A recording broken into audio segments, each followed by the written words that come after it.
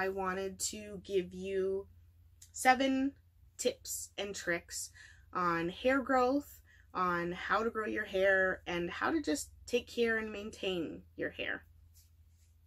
So my first tip is to get to know your hair and make a schedule. So these kind of go hand in hand.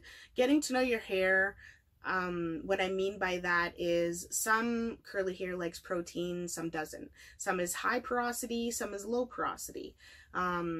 There's different curl textures and curl patterns, you know, 3A, 3B, 3C, 4A, and so on. And your hair may like to be washed once a week, once a month, twice a week, whatever. And so it's very important to take a good month or two. It's going to need to be that long to just figure out what your hair likes. Like look at your hair and pay attention to it. When you add protein in a deep conditioner, what does it do? Does it make your hair stringy? Does it, you know, make the curls bounce? Whatever. And, you know, if you wash your hair once a week, is your hair still manageable and soft and moisturized? Or do you need to maybe do it twice a week? Or do you need to do it bi-weekly? So you really need to just be in tune with your hair. And then that brings it into the next point, which is make a schedule. So after you know kind of what your hair likes, what it doesn't, the products it likes, what it doesn't, then you can make a schedule. So my schedule was once a week deep conditioning and oil treatment, and then once a week shampooing. And then if I needed to, if I found that my hair was dry, which, I mean, those were the winter months, so I would maybe co-wash, like 3 days after, 3 or 4 days after I deep conditioned and did my main treatment, and then styled it as usual. And that just gave my hair more moisture. So my second is get your hair trimmed and or cut. So a trim is just a little bit that they're taking off, doesn't need to be that much. Cut is when they're taking a considerable amount off. I mean, an inch or 2 or 3 or more. It really depends on your hair, depends on when's the last time you had it cut, if you have any heat damage, how many split ends you have. Because really, if you have a lot of split ends but you want to retain the length, then that hair is just going to keep splitting and splitting and splitting up to the top of the shaft, and it's never going to grow. It's going to be unhealthy. So if you have to do something like a big chop where you have to chop off a lot of your hair, that's a scary thing because you're not retaining your length, but your hair is going to be healthier for it, and then it'll grow faster, and you'll be able to maintain that new growth, that new healthy growth.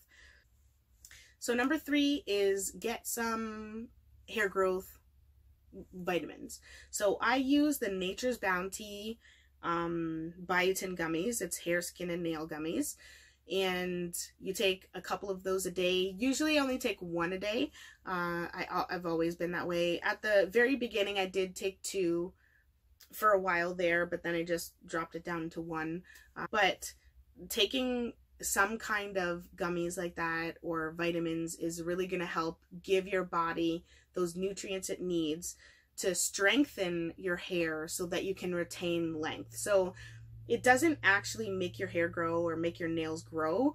It strengthens them from the inside out so that they can grow and maintain that length. And that's a common myth. So that is something that is very important, I believe. You need to have strong, healthy hair, and you need to be strong and healthy inside so that the outside can reflect that. So number 4 is get a silk pillowcase. Absolutely essential. Essential for me. I did start out using like a head wrap, but it would never stay on my head. I don't know why, it just doesn't.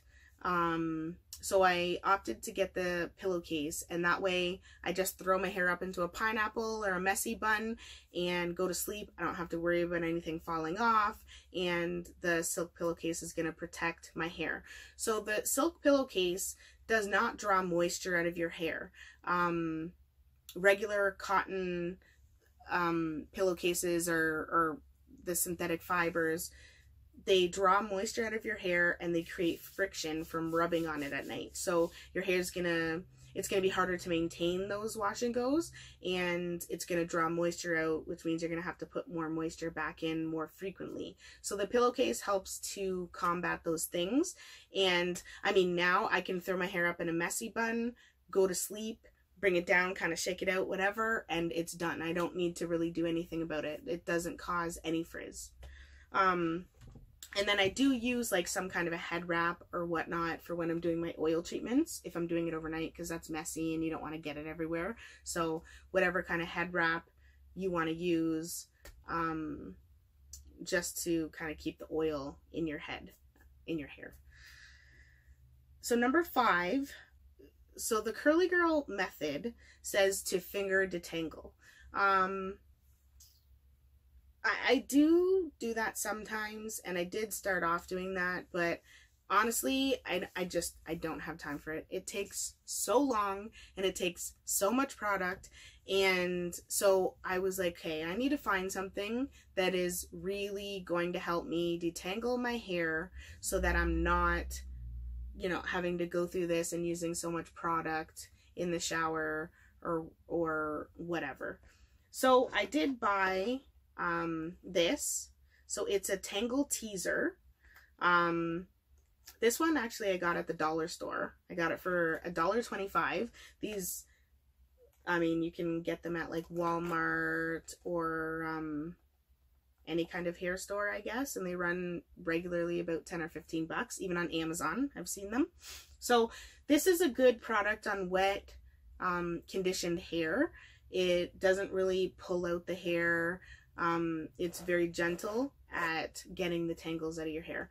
You always want to detangle your hair with wet hair, and have like a lot of conditioner in it, because that's going to be, you're going to find the least amount of breakage that you're getting from your hair. You want to start from the bottom and just work your way up. Now, what I do use though is a wet brush. I got this, it's actually, that's like the brand, the Wet Brush, Wet Brush Pro, I guess. I got this off of Amazon.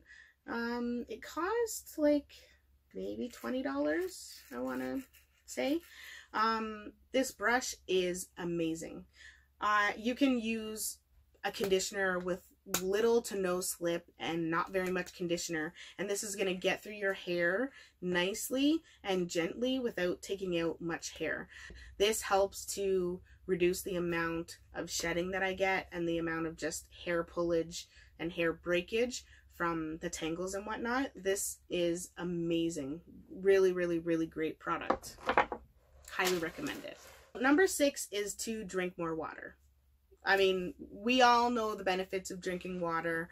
I still have to work on this. It's hard for me, and I don't know why, but I always just forget. But drinking lots of water, it helps to flush out your system. It helps your hair to grow, your skin to glow, and everything to just function the way that it's supposed to be. So I know that you guys have heard this before, but it's because it is very, very, very important. You can do all of this other stuff, and if you're dehydrated, it's not going to show, or it's not going to show as good as it could if you drank more water. And then the final tip is wait. This is the hardest one because you want to see those results. You're putting in all of this time and this effort and this money, and you want to see the results. But you just have to wait. It's all a process.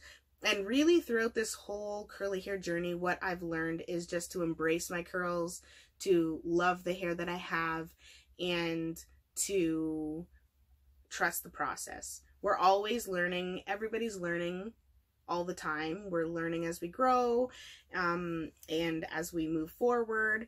And really, you're going to find better products, better things, better ways to do things. And so the best thing you can do is just wait. Don't harp on it. Don't obsess over your length of your hair or anything like that. When I focused on just living my best life and the health of my hair, the health of myself, I really saw a difference.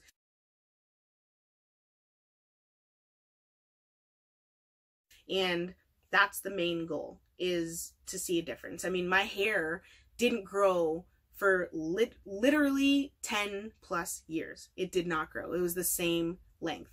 I mean, that's all the stuff that I was using, the products I was using. I wasn't taking care of my hair at all, and it really showed. It really did. I mean, my hair was never really unhealthy in that way. I didn't have tons of split ends or anything like that, but my scalp wasn't healthy, my hair wasn't healthy, and it showed. So that is the biggest thing, is wait, be patient. I know that it's hard, but don't focus on it. And when you just do what you're supposed to do, everything else will just fall into place.